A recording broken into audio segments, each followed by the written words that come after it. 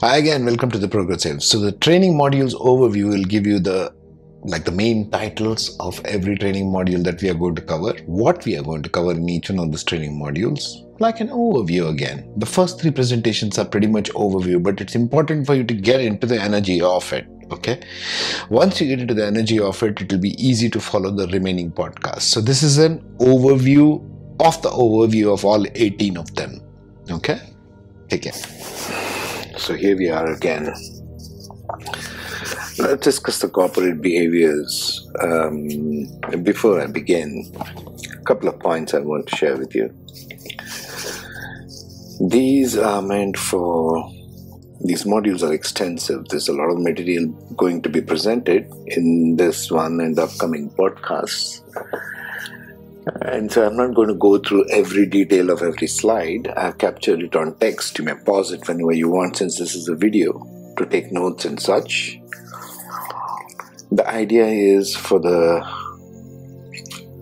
these series of podcasts to be for the experienced ones, so-called experienced ones, the leaders, the CEOs, the HR, the managers, the team leaders, etc., and also for the youngsters who are coming on board, who probably would have the wisdom to go through all of this material and have the patience to do so, because you're going to spend a lifetime working in an institution or of some kind. Let it be the government, let it be the judicial, let it be the medical, engineering, educational, any community of people where humans come for working together to accomplish a task or a project. Humans have always done this through civilizations. So there has to be a structure, yes, but that structure does not have to dictate your personal happiness or to enjoy the work while you are creating it, while you are participating in it. So hopefully these series will be a deeper learning exercise rather than a set of dry and boring old lectures, which nobody likes, neither do I. So I will try to make my presentation and the talk succinct, although the slides are already there. And you can pause it and take notes if you feel you're more of a text kind of person. If you're one of those pedantic people, you can just take notes wherever you want. Modify it to suit like your organization, depending upon what they do. Do they produce something like a material and goods, or are they into services industry of some kind? So I'll leave that to you. That's the objective of it. I might skip over some slides. I might focus on some of the slides in detail if I feel it needs addressing, and if it needs some more detailed talk of some kind. So just pause and take notes of the video if you feel like taking notes, yeah?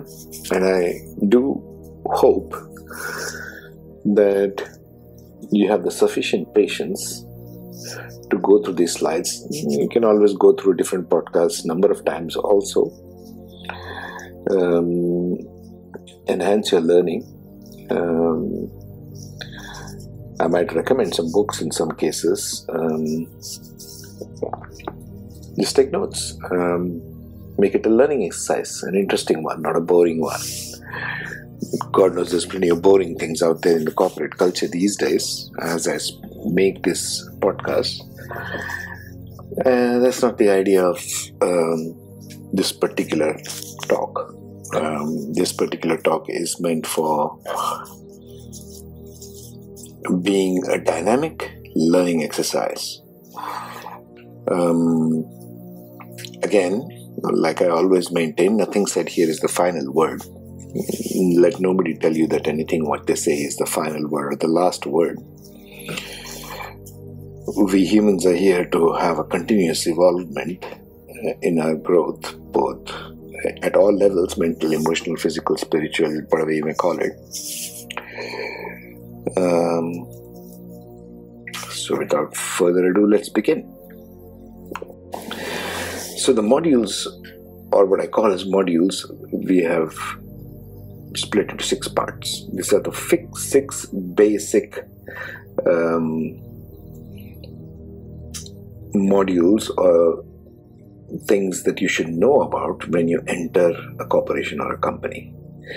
And each one of them, some of them have very detailed sub-podcasts and all that. We will see that later on. So there are basic 6 parts, but the total number of podcasts will be 18. So you can imagine just lots of details coming up for each one. Yeah. And we will discuss all of them in detail, and they will be, well, calling spade a spade, for lack of a better word. I don't mince words. I've never been known to mince words, whatever I need to speak, what's on my mind or what I have observed. So these are my personal experience, like I said in the first one, combined with what I have learned from the books.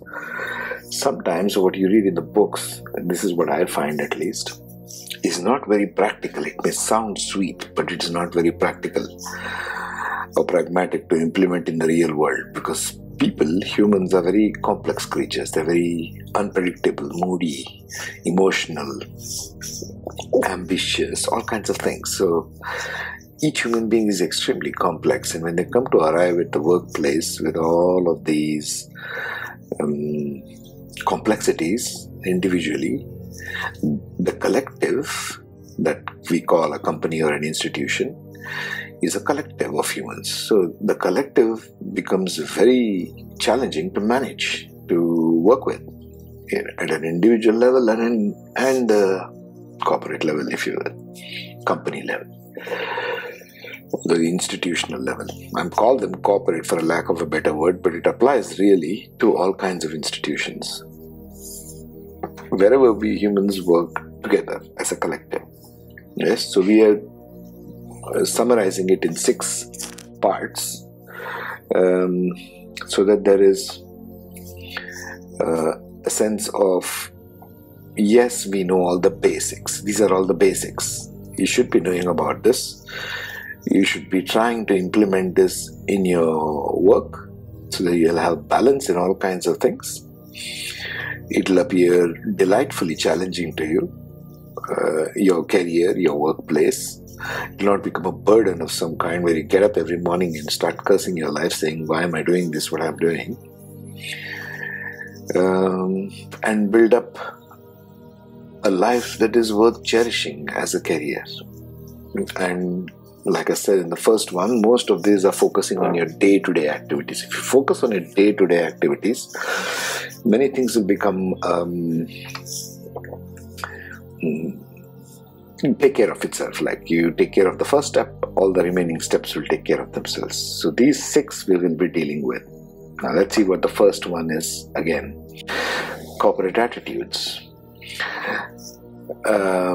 First we have to talk about knowing personal and corporate attitudes. What does it mean? Each one of them we'll discuss in detail later. This is an overview. Focusing. We'll talk about focusing, tasks, actions, communication, hard skills at work. Flowing. Now, this is something which I never heard being talked of anywhere, but this is what I have implemented in my own career, and I find it very, very beautiful and relevant. We will see what that means. What is flowing? Being present, separating human and work associations. Then next one is cooperation and collaboration. Subjective and objective behaviors. Playing while working. Logic and creativity. Yeah. Next comes communication. In communication module, we'll be talking about listening.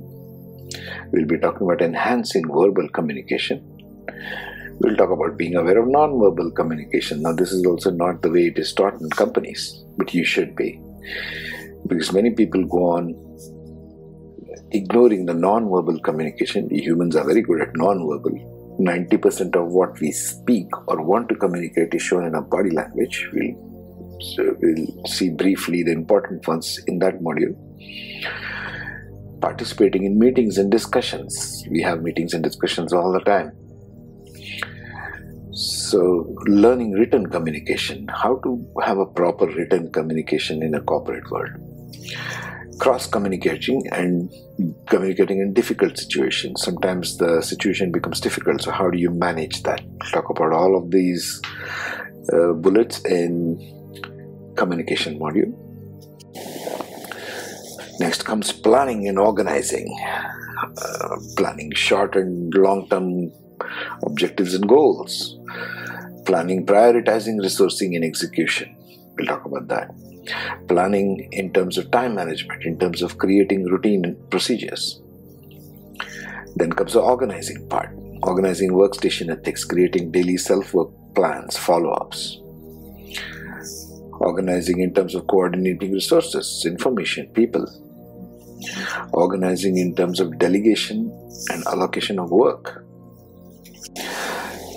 This part is rather extensive. It's spoken of a lot in many circles, the critical thinking, but many people I have seen out there, and even they have not researched this material very well. This is I have put in my own understanding of what components, I call them the 5 C's. These are the 5 C's which affect critical thinking, or this is the way critical thinking should be carried out. I also am making an app for critical thinking workshop. It has to be a workshop. It's more of an exercise. Hopefully we can work together. I'm willing to work with corporations who want to have a critical thinking workshop because it enhances and makes people aware of how they are thinking and what else is possible. It increases thinking capacity, it increases possibility. We'll see in detail what I mean by these 5 C's: conceptualizing, cognizing, comprehending, characterizing, and concluding. These are the 5 components, 5 C's, which affect critical thinking, and this is the way it should be carried out. We'll talk more about that in the critical thinking module. Then comes teamwork. You're in an organization, you're in a collective.